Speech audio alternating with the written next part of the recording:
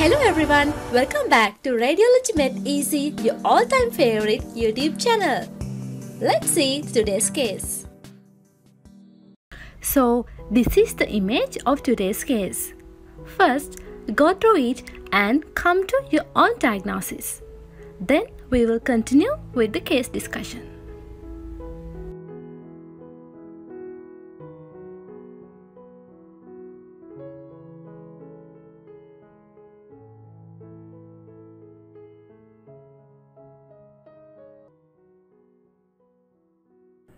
Hi, welcome back everyone. This is case number 24 in RS series in radiology. So our case today is a 14-year-old child presented with chronic cough and shortness of breath. So this is the frontal chest radiograph of the corresponding patient.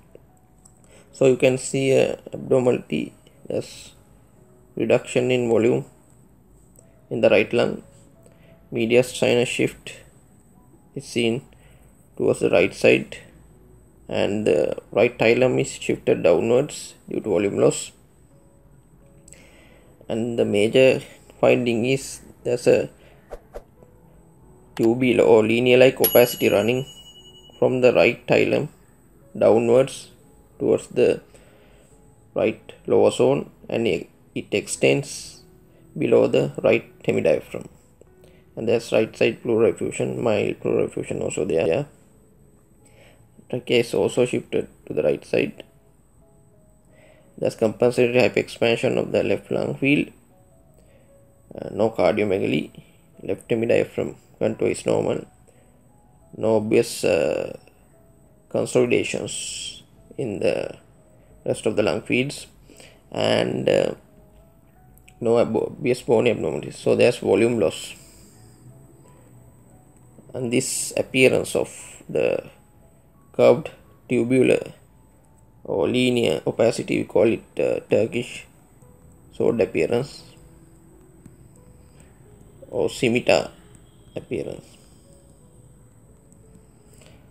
So Turkish sword or scimitar appearance. The diagnosis of this case is scimitar syndrome.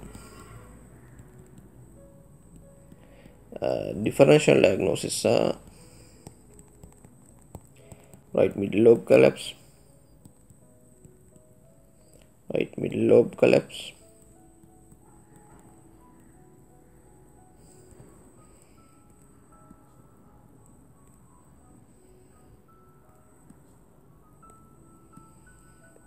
and pulmonary sequestration. Those are differential diagnosis: middle lobe collapse and pulmonary sequestration. And when you talk about scimitar syndrome, there are several features in this syndrome. There's hypoplastic lung, commonly right lower lobe, part of right lower lobe, and there's a partial anomalous pulmonary venous drainage.